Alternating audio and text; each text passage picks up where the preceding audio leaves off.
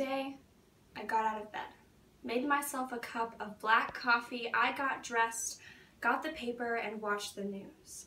I didn't go to your funeral. I let the bitter taste wrap itself up in my mouth, let the earthy smell envelop me like a grave, because funerals are for the living, and you aren't.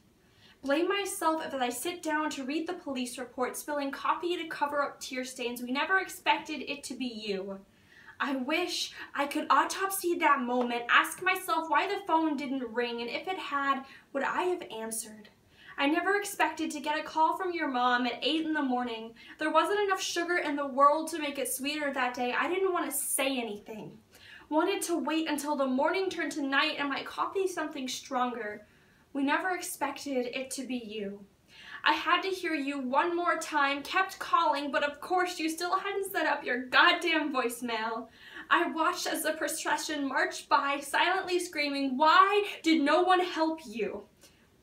Funerals are for the living, and you aren't. Never had been. We could never really claim you. All we could do was hope you didn't burn yourself out, but you forgot something. I still have to get up every morning and make myself black coffee, let the bitterness wrap around me like a blanket, let the earth envelop me like a grave.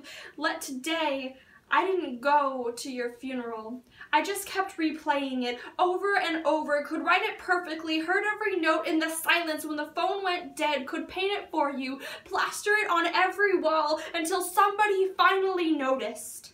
I wish I could carve away at that moment, let it all fall out, because then you could have been sewn back shut, put the stuffing back in. All there would be is a few scars and bruises, a good story to tell over drinks in 20 years. I wish I could x-ray your decision, bring what was stuck inside to brilliant contrast, let me know what was broken, but broken bones are easier to heal than hearts, and yours was shattered. We never expected it to be you.